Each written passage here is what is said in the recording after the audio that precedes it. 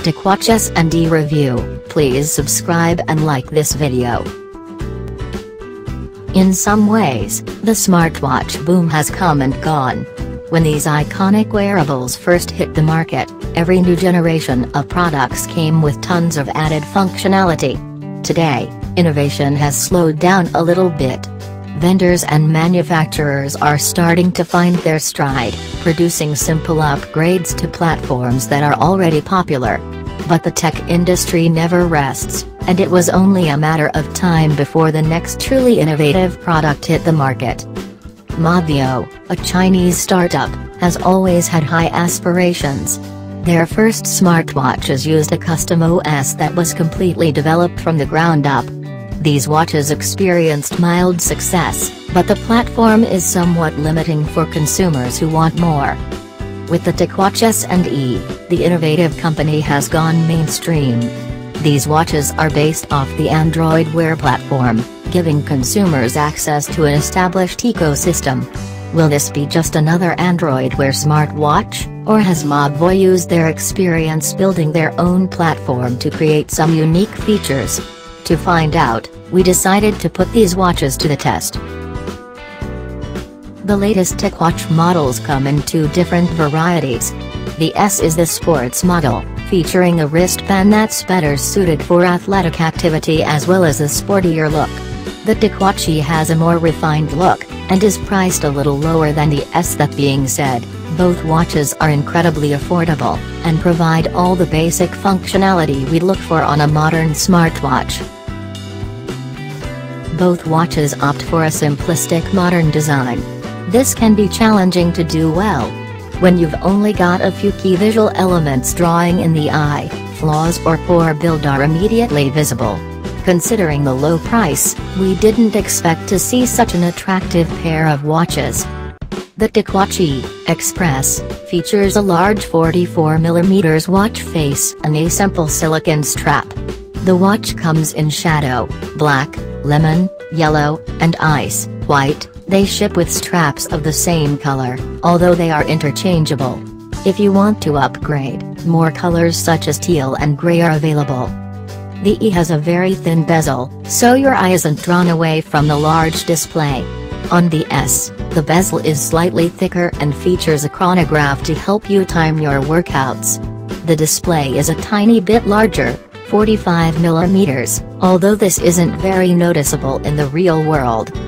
While the design is simple, software helps you create something that stands out.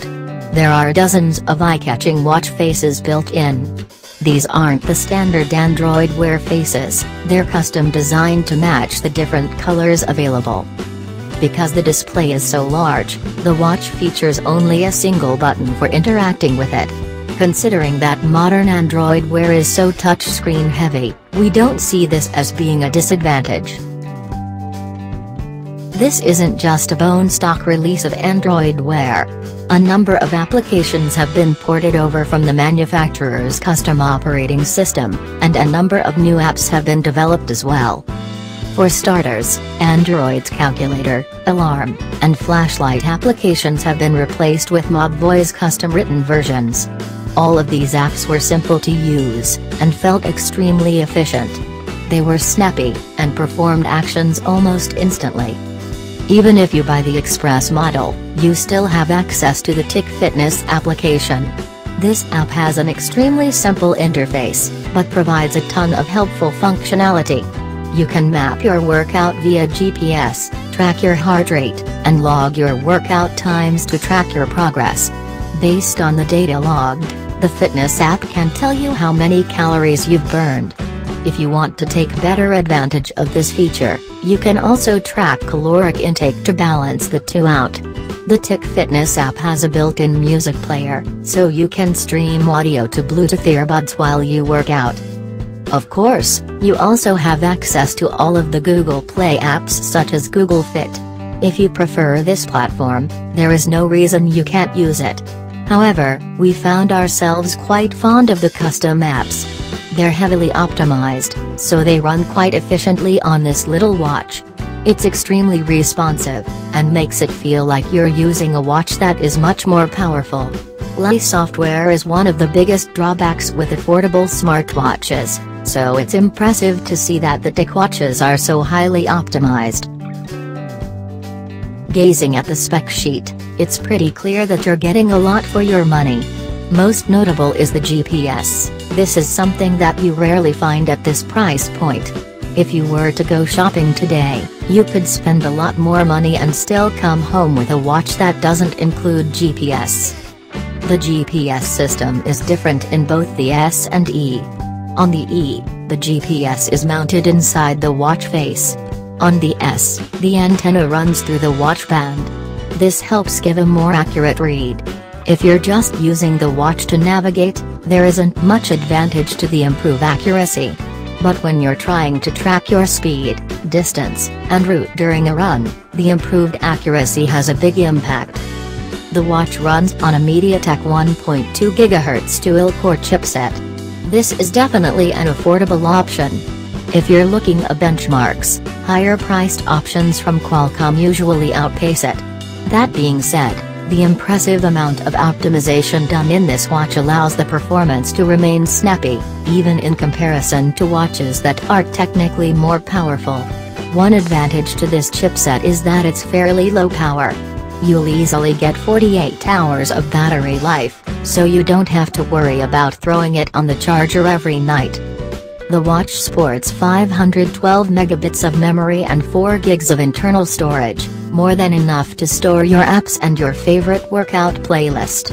It's got Bluetooth, a proximity sensor, an accelerometer, a gyroscope, and a digital compass. It's clear that there were very few compromises made when designing this watch. Purely from a specifications standpoint, the Ticwatch doesn't appear to be all that impressive. What is impressive to us is just how well it performs considering its moderately limited hardware. You'd be hard-pressed to find a watch that works as well as it with these specifications. But what really stands out to us isn't the internal components, but the external ones. The enclosure is IP67 rated, the highest waterproofing standard available. This means that you can wear this watch in all weather, or even take it swimming. It is depth limited, so you're not going to take it diving. But short of being decked out in full scuba gear, this watch will go wherever you want it to. The only qualm we have with this watch is the heart rate monitor.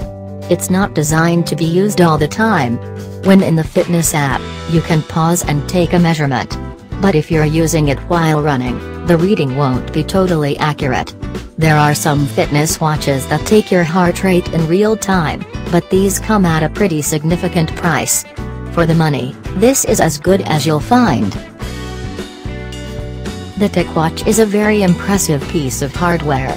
Despite having somewhat anemic components, it performs as well as many smartwatches that cost several times its price. All of the core functionality is there, so there is very little that you'll be missing out on.